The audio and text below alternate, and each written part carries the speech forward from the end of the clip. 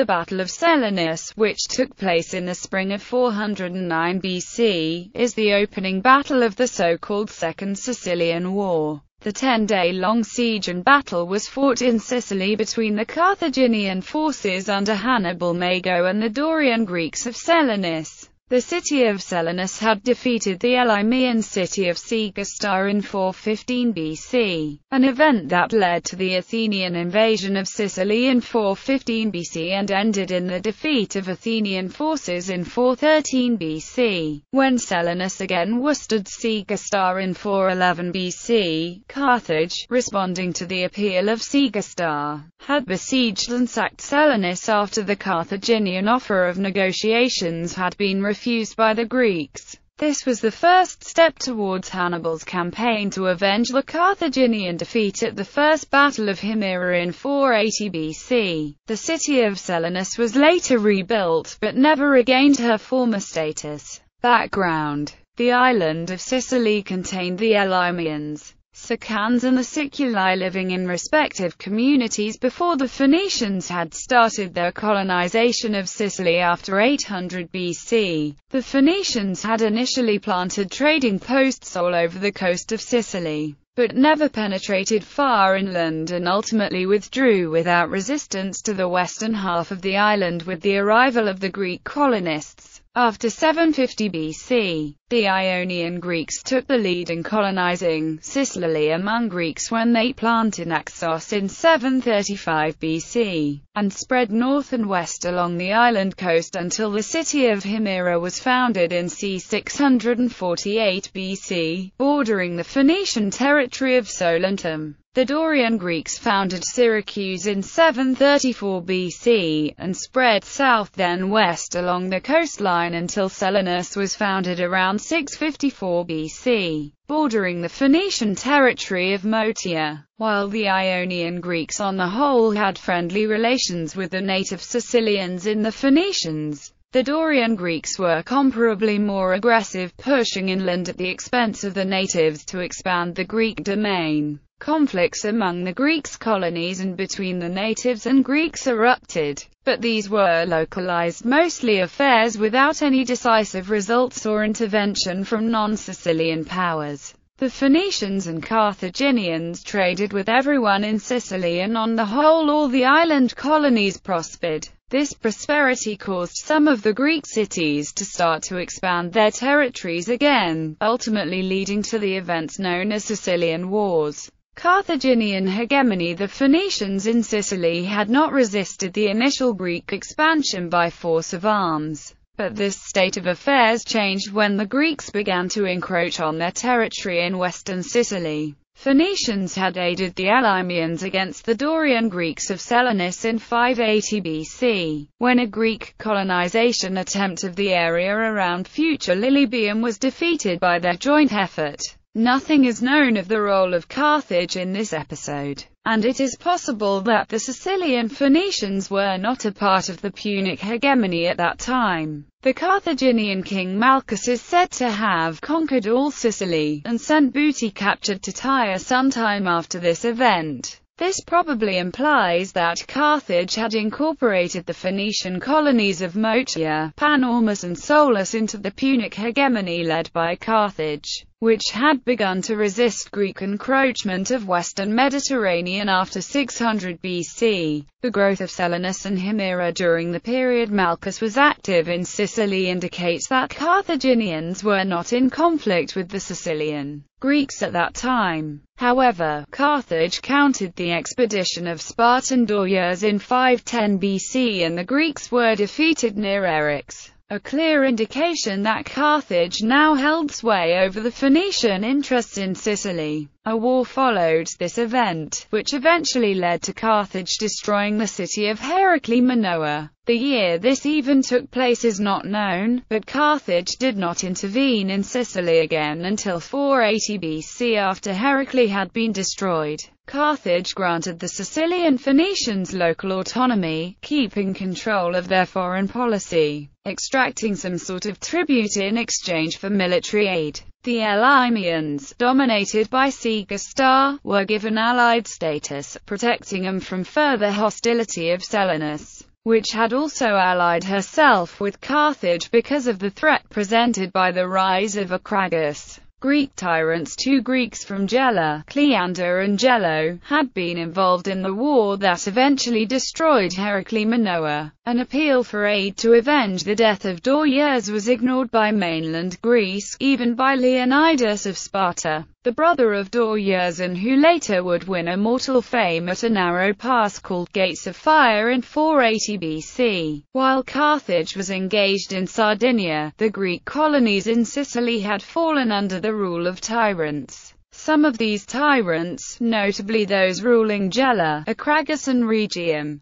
sought to expand their dominion at the expense of native Sicilians and other Greek cities during 505–480 BC, with the Dorian city of Gela being the most successful. Tyrants like Cleander and Hippocrates successfully took over Sicily and Ionian Greek territory, and by 490 BC, Zancle, Leontini, Catana and Naxos had fallen under Gelan control. Syracuse had managed to survive the attempts of Hippocrates with help from Corinth, but Gelo, successor of Hippocrates, captured Syracuse and made the city his capital. Acragas expanded her territory against the Sicans and Sicels, and under Theron, allied with Gelo to forestall any future conflicts between the neighboring powers. The Ionian Greeks, having lost Naxos and Catana to Gelan aggression, responded by creating an alliance between tyrants of Himera and Rhegion. Anaxilas, tyrant of Rhegion, who had managed to detach Zancle from clutches of Syracuse by 485 BC, married the daughter of Terillus, tyrant of Himera. Both Himera and Rhegion also made treaties with Carthage. Terillus went further, becoming guest friend of Hamilcar Mago, king of Carthage. Thus three powers were delicately balanced in Sicily by 483 BC. Carthage kept the peace between Elymians and Selinus, while the Ionian Greeks in the north faced the Dorian Greeks from the south, led by Syracuse and Acragas.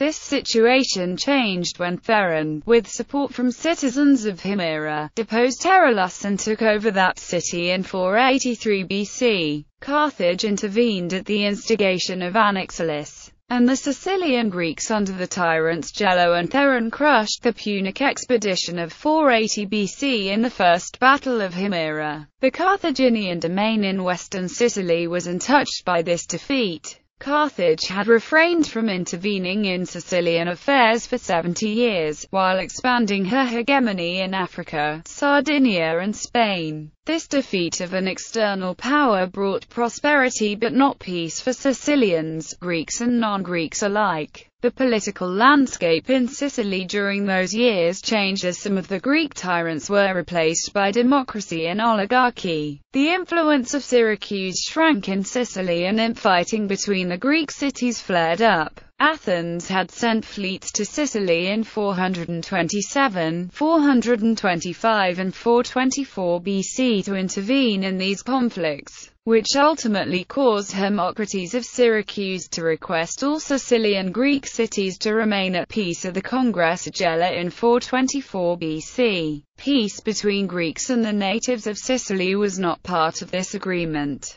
Ironically, the defeated Carthaginians and their allies, the Elymians, seem to have enjoyed comparably more peaceful existence after the Battle of Himera until 415 BC. Selinus vs. Segestar. Greek Selinus and Elymian Segestar share a long history of trade and conflict. The cities were trading partners and had a close enough relationship to have passed laws allowing intermarriage between citizens. There had been conflicts as well. The Phoenicians had aided the Elymians to beat back the Greek invasions of 580 and 510 BC of Lilybaeum and Eryx. It is unknown what role Segestar played in the war where Carthage destroyed Manoa. Segestar was neutral during the First Battle of Himera. The period following Himera was one of prosperity for both cities. Around 454 BC, a conflict involving Motia, Segestar, Selinus and Acragas took place. Details are confusing except that Carthage was not involved. Selinus won a victory and the Elymians had appealed for aid from Athens without any known results. After a peace lasting almost 3 decades, Segestan power seemed to have weakened and Selinus opened hostilities in 416 BC. Athenian expedition. The Greeks of Selinus crossed the upper reaches of the river Mazaros and occupied some disputed lands on the border of Segestan domain and started to raid Segestan territory. Segestar requested the Greeks to stop, and when this was not heeded, they managed to recapture the lands. But the Greeks defeated them in a later battle. Segestar then requested Acragas and Syracuse to intervene in vain. In fact, Syracuse joined Selinus and sent a fleet to blockade the Elymian coast. In desperation, Segestar sent an embassy to Carthage, but the Carthaginians refused any aid. Segestar had allied with Athens in 426 BC when they had intervened in Sicily for the first time and an embassy was sent to Athens begging aid. The resultant Athenian invasion of Sicily during 415–413 BC was destroyed by a combined effort of Sicilian cities including Selinus and Syracuse. As an ally of Athens, the position of Segestar had become precarious. Renewed Hellenist aggression after the Athenian defeat, Selinus sought to expand her domain again. Her geographic position meant an expansion had to be against either Motia to the west or Acragas to the east, or against Segestar to the north. Furthermore, Segestar was allied to an enemy power and conquering the Elymians would have given Selinus control of an area rivaling that of Syracuse in size and direct land access to the Tyrrhenian Sea, and direct trade route with the Etruscan and Massiliot markets. Selinus resumed hostilities in 410 BC, again reoccupying the disputed lands across the Segestar, fearing that any resistance would bring Syracuse into the fray against him, remained passive. But the Greeks continued to raid Segestan domain. Segestar now sent an embassy to Carthage begging protection. The Carthaginian response. Carthage, during the 70 years following the Battle of Himera, had expanded her domain in Africa, explored new trade routes in the Atlantic coasts of Africa and Europe and had pacified Sardinia under the leadership of the Maganide dynasty, but had not intervened in Sicilian affairs, and Sicilian Greeks had also refrained from provoking her. By changing trade patterns and consolidating markets, Carthage had by 430 BC amassed a huge hoard of gold and silver. The Greeks were aware of the growing power of Carthage, which is why Syracuse had contemplated requesting her aid against the Athenian invasion, while the Athenians actually requested Carthage for aid during the invasion. Carthage had denied aid to both, and also declined to help Segestar in 416 BC. The situation was different in 411 BC, when the Segestans renewed their plea. Reason for intervention. Firstly, Segestar decided to submit to Carthage and become a dependent ally. This probably meant that Segestar would retain internal and commercial autonomy, but surrender control of foreign policy, pay for any Punic garrison housed in Elymian territory, and perhaps pay tribute in return for Carthaginian protection. Secondly, one of the suffets of Carthage was Hannibal Mago, a member of the Maganide dynasty, and no lover of Greeks. From the Carthaginian perspective, probably 3 factors stood out. A victory of Selinus would mean a strong power in western Sicily capable of threatening Punic interests. Submission of Segestar would enlarge the Carthaginian domain, while any intervention risked a war with the mighty Syracuse. The Carthaginian Senate debated the matter at length, and the influence of Hannibal finally secured a verdict for accepting Segestar's submission to the Punic hegemony and lending aid to Segestar. Hannibal was authorized to aid Segestar by any means necessary. Shuttle diplomacy. Hannibal was not influenced by his personal feelings while tackling his task. He sent an embassy to Selinus proposing they keep the disputed lands in exchange for a ceasefire with Sigistar. This move gave Carthage some time to mobilize troops, as they had no standing army, and had it succeeded, it would have enlarged the Carthaginian domain, ensured Sigistan security without war. The Carthaginian offer was debated in council, and Impidion, a citizen with ties to Carthage, strongly advocated acceptance of these terms to avoid a conflict with Carthage.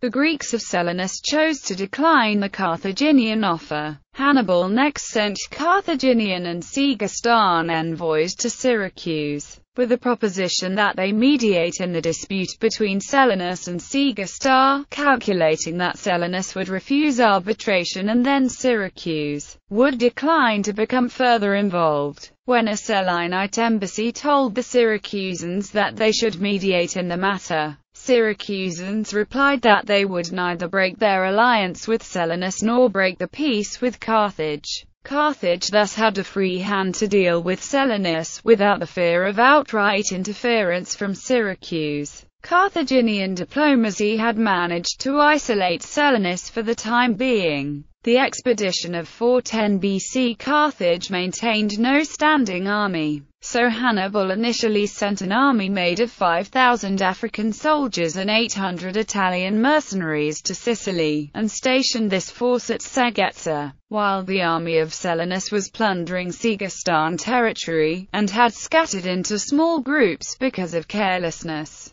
The reinforced army of Sigistar sallied forth, caught the scattered Selinite soldiers by surprise, inflicted almost 1,000 casualties on the Greeks and captured all the booty collected by them. Sigistar was secure from Greek raids for the moment, as the Greeks retreated back to Selinus after this clobbering. Syracuse received a request for aid from Selinus after this fiasco, which was voted but nothing was done at this time. Sigistar, meanwhile, probably fearful of Syracuse and retaliation, appealed for further aid to Carthage.